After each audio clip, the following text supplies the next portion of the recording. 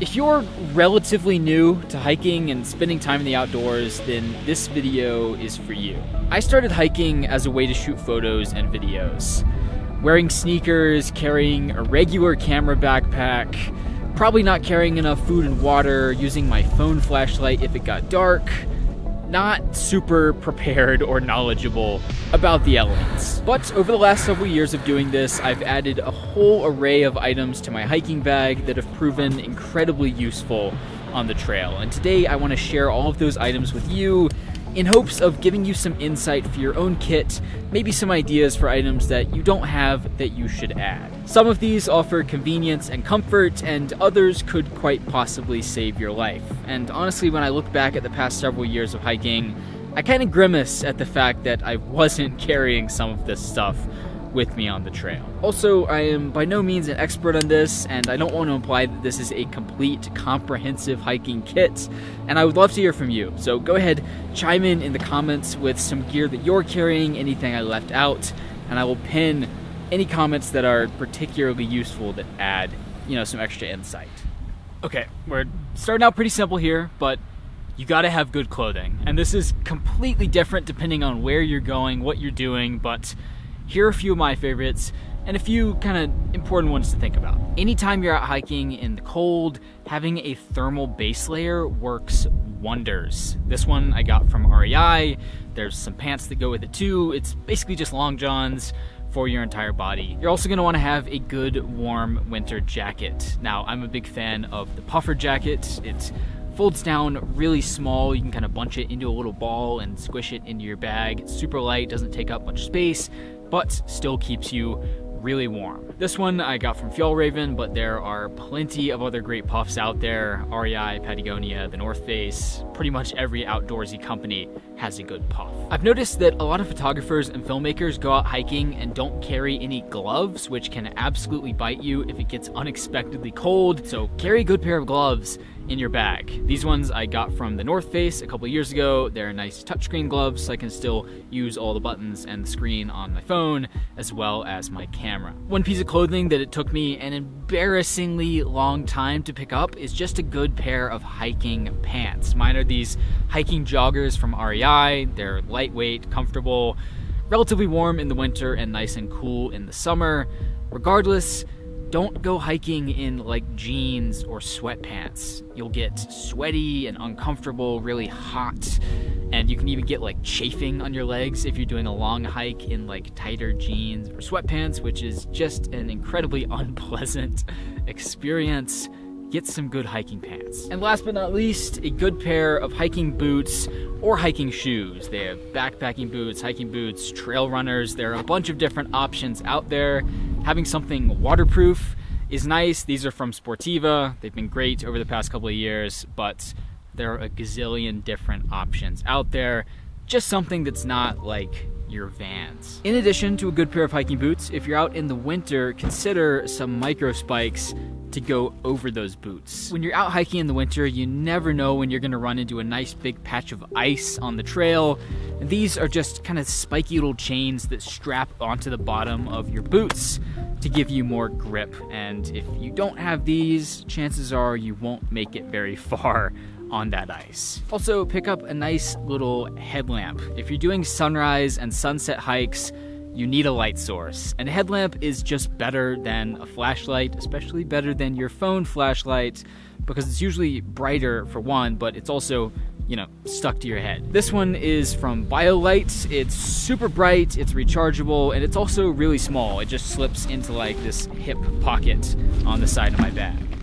And finally, if you're out doing longer hikes, spending an entire day hiking, or even multiple days, consider picking up some trekking poles. I know people knock on these a bit. They have like kind of a try-hard hiker connotation, but if you're doing a long hike, they really do make a world of a difference. You can go a lot faster on steep terrain, especially, cover a lot more distance, and not get tired nearly as quickly. These ones I picked up from REI. They're carbon fiber, so they're super light. They also collapse down really small and just fit into this like side pocket on my bag next to my camera tripod. But once again, there are a ton of different options out there. tons of companies make these, and they all do more or less the same thing. If you're doing a long hike, especially one that might not have very many or might not even have any water sources, like this creek behind me, you're going to want to carry a lot of water on you. Lately, I've been carrying around this gigantic REI water bottle. I think it's like 50 ounces, something absurd. Running out of water, you're going to slow down quickly. If you're on a trail that does have water sources, like a river or a lake, then carrying a water filter is ridiculously handy. This is the one that I've been carrying lately just because it's really small, kind of just rolls up and fits into a pocket on my bag. But there are plenty of other options out there. There's the Grail filter, which is a little larger, but you can also use it as a water bottle. And there's also the Camelback water bottles that have life straw filters built into them. So it has a straw, and as you drink out of it, it just filters the water. Regardless, these are super helpful for a day hike, and honestly pretty much a necessity if you're spending multiple days hiking and camping. And if I'm spending multiple days hiking and camping, then I'll carry these dehydrated backpacking meals. You just boil some water, pour it in, and they kind of come back to life, and it's like pretty close to actual human food. There are several companies that make these, my favorite being Backpacker's Pantry. These are really compact, you just squish them into your bag, and they're super high in calories, super high in protein.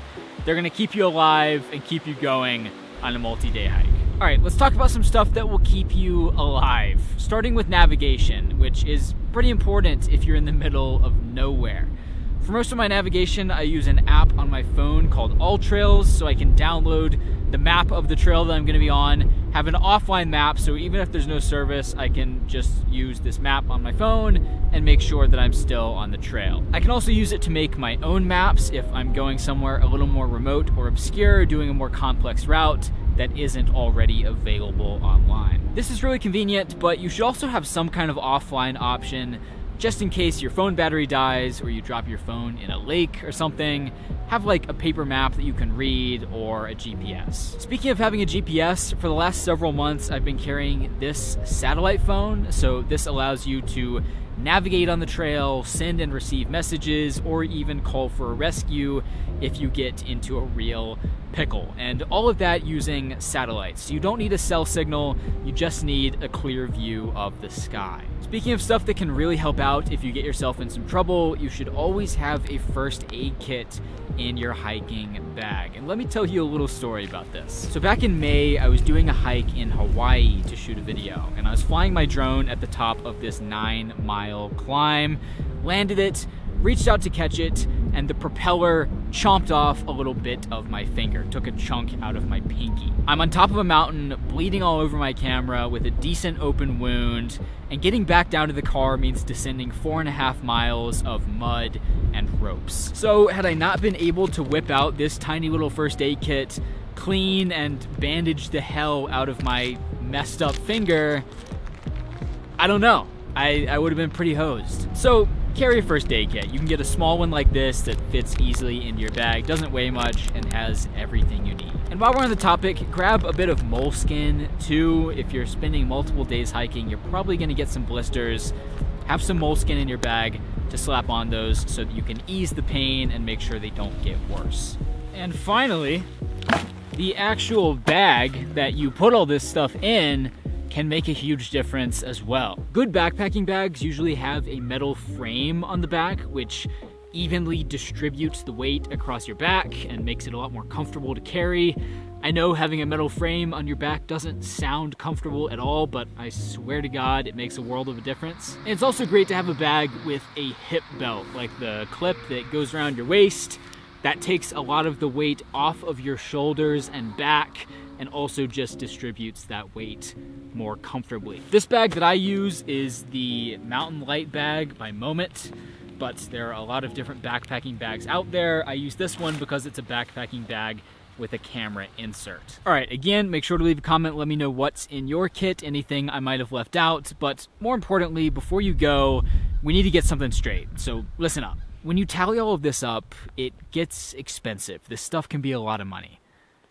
You don't need all of this to go hiking. For your average day hike nearby, a lot of this is probably overkill. If you're spending multiple days in the backcountry without service, hiking long distances, or if you're hiking in winter weather, then you need to take precautions.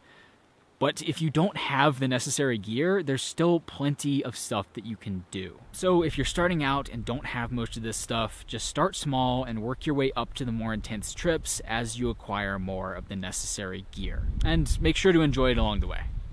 I'll see you in a couple weeks.